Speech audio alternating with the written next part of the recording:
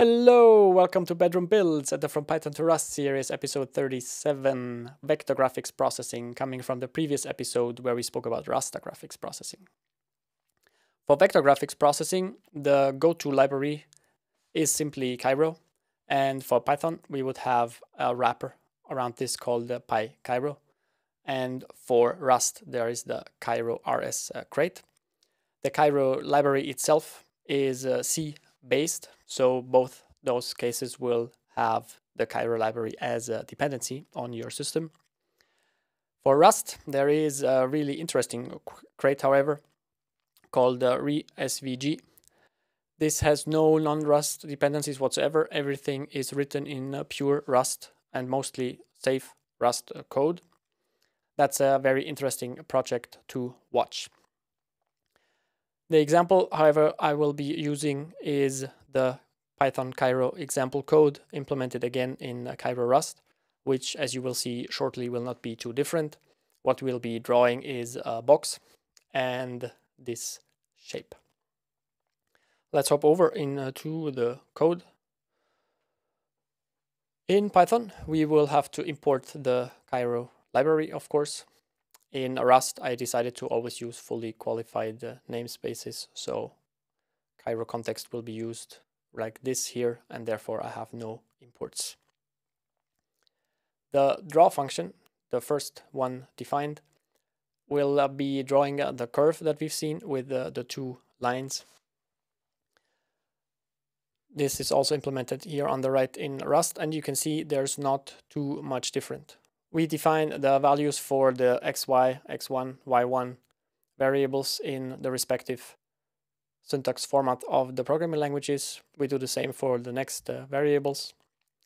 And then we see that the code is basically the same, the only difference being that on the left we have no semicolon and the numbers are integers because Python doesn't care too much. In Rust, we will have to use the dot to denote that this is a float, or maybe be specific using F64, for example.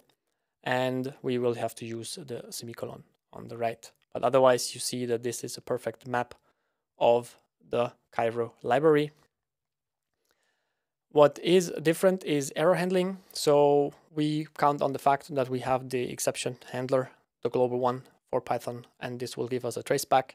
There's nothing happening here on the left.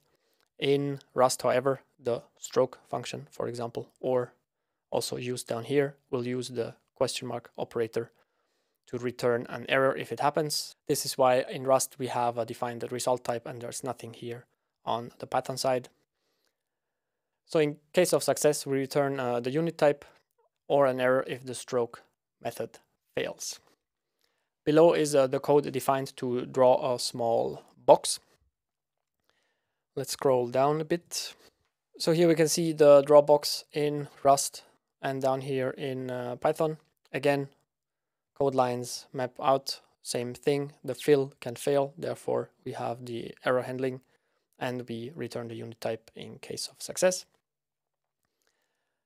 Let's go down to the main function.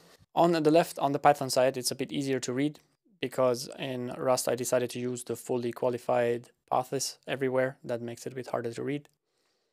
Let's go over the Python code quickly. We use the SVG surface first to create a SVG file. So after you have drawn on this surface, this will be a vector graphic that you can continue to use in another vector graphics program.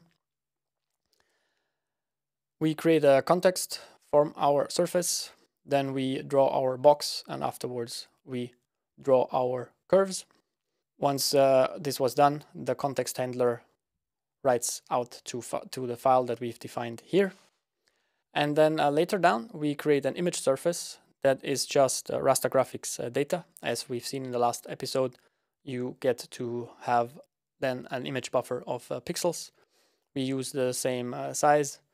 We create a context from it, and then again, we call the same functions. We draw the box first, then our lines.